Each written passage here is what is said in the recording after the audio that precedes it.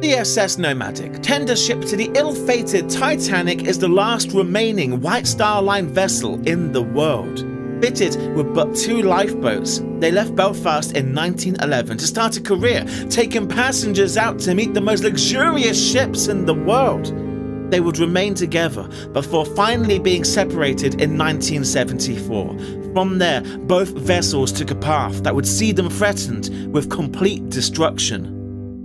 The lifeboat now saved, we will be following the journey it made and how it was saved from the mists of time. Welcome to the Nomadic Lifeboat.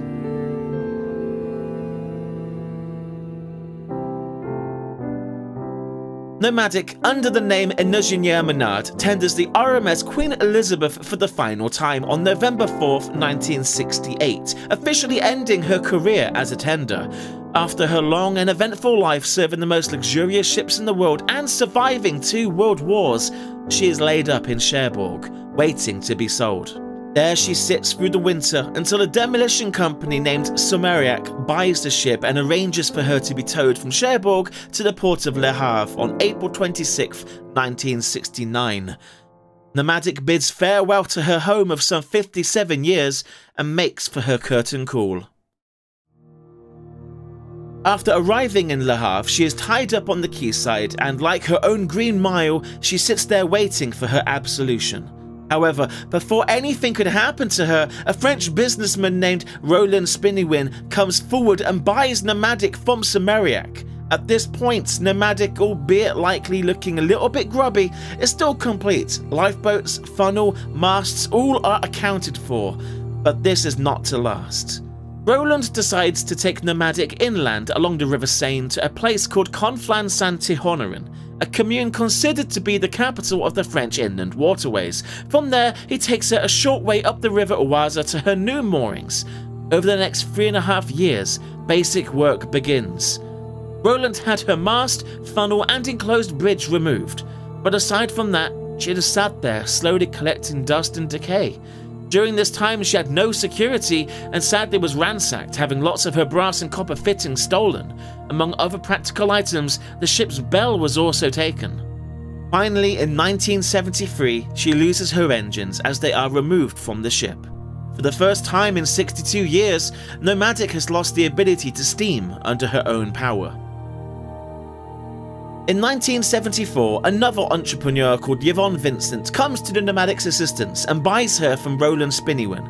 Even though Roland hasn't been a particularly good owner for Nomadic, he must be recognised, for if it wasn't for his intervention in '69, she'd be long gone by now. Yvonne Vincent has the dream, the motivation, but most of all the funds to transform Nomadic into a floating restaurant.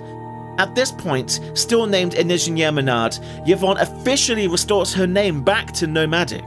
Also, more notably, her lifeboats are still on board. From this point, there's a distinct lack of documentation in regards to specifically what happened, but speaking with Europe's leading authority and historian on Nomadic, Philip Delanoy, it is known as fact that Nomadic's flying deck remained even after arriving in Paris. As for her lifeboats, it is understood that they remained on board during this final leg of the journey. Yvonne was very patient and waited for the Seine to be at its lowest level. He then flooded 800 tons of water into the Nomadic, sinking her 1.6 feet deeper into the water. All of this was to make sure that she could pass under the low bridges that stood between her and reaching her new moorings in Paris. In October of 1974, the Nomadic finally completes the journey. Berthing at Quai d'Ebly across from the Eiffel Tower, work begins right away to convert her into a floating restaurant. And so our heroes say goodbye. With Nomadic berthed, her lifeboats are lowered onto the quayside. For the first time, they are now separated from the Nomadic. At this point, Nomadic is undergoing major modifications, turning her into a lavish floating restaurant. But sadly for the lifeboats, they are pushed aside and stowed against a wall. Exposed to the elements and with no maintenance or protection, it is here they will sit for another 13 years. Over time, souvenir hunters come along, taking pieces from the boats such as their nameplates, but nothing is done about it. They really do just sit there for 13 years, their condition slowly but surely deteriorating. It's a little shocking that no one acknowledged their significance. Together, they represented some of the few remaining lifeboats of the White Star Line. This is where a man called Jean-Charles Arnault comes into the picture. Born in Cherbourg in 1910, Jean grew up to have a long life in all things nautical, from sailing on oil tankers in the 1930s to becoming Commodore of the Shell UK fleet in the 1950s. He was somewhat of a hero to France for his role in avoiding a major economic crisis by maintaining oil supplies to the country during the Suez Crisis of 1956. Retiring to Taulerville in 1971, Jean's passion for all things nautical didn't leave him, and with his newfound free time, plans started to stir in his mind. When the Nazis came to France in 1940, they burnt down Cherbourg's Maritime Museum, destroying artifacts and models dating back to 1828. Some items were saved moments before the Nazis' arrival, but since this time, Cherbourg became one of the only major ports in France to not have a maritime museum. Jean wanted to change this, and quoted in an interview for a French magazine in 2002, he said, "Where is the history of local shipbuilding? Everywhere in France but here. The National Museum has gradually distributed to the various maritime museums in the province the collection of Cherbourg, because we no longer have a venue. It is for this reason that I wanted to do my best to fill a void." Jean made the decision to open a maritime museum called Le Musée Maritime Chanteline. He had a vision of exhibiting 4 different aspects of things nautical: shipping, fishing, war, and marina. It was in 1985 that he was granted a small bunker and a building complex, and with the help of volunteers, they renovated the site.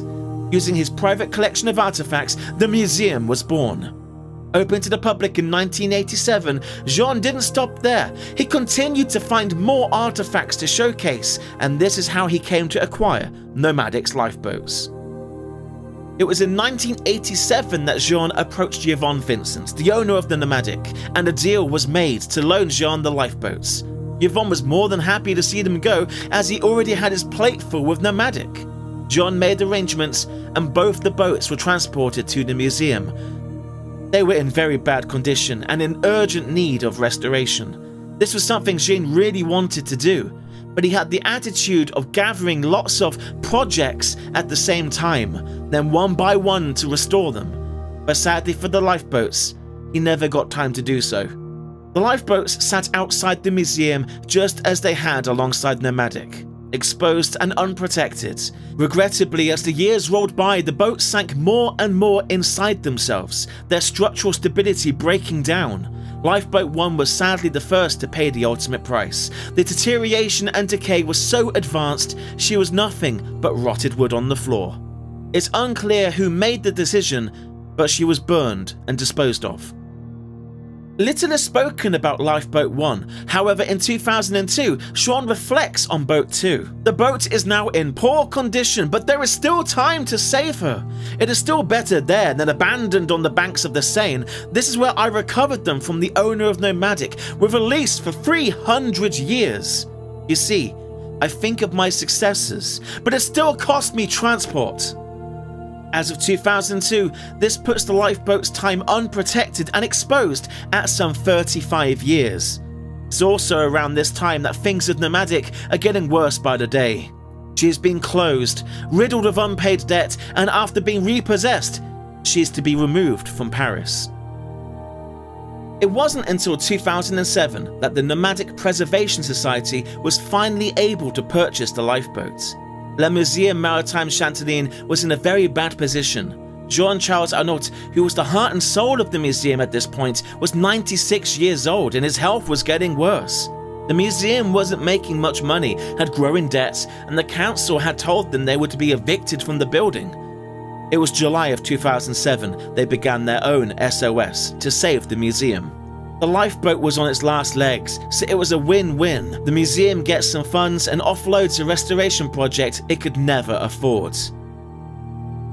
The dawn of a new day. Now officially in ownership, planning goes full steam ahead to bring the lifeboat back to Belfast. As of 2007, the boat has been unprotected for a staggering 38 years.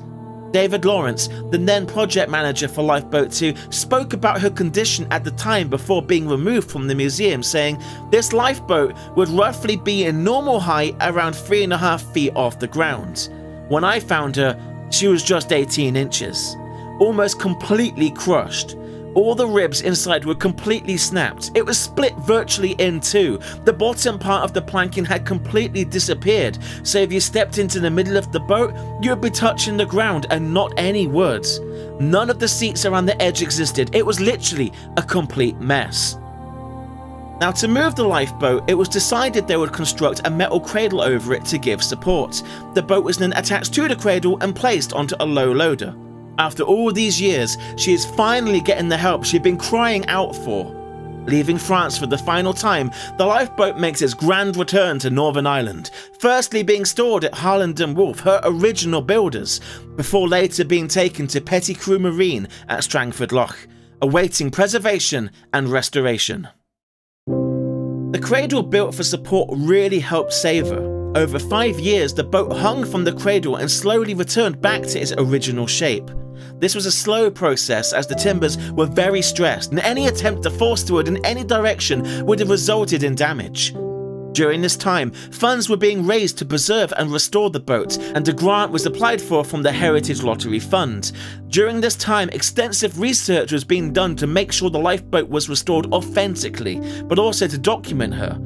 Many replica lifeboats have been made over the years for films and museums, but for the first time, we had the opportunity to get specific dimensions, sizes, and methods of construction from an authentic boat.